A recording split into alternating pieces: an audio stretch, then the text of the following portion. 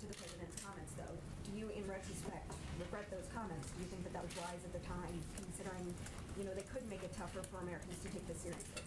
Well, first I would say that in the president's remarks, he also made clear, and I'm quoting him, that today, while the virus hasn't been vanquished, he made clear that it was not over, that those who were unvaccinated were still at risk.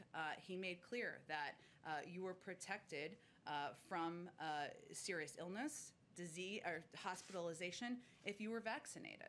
That remains the case, and he encouraged people who were not vaccinated to get vaccinated.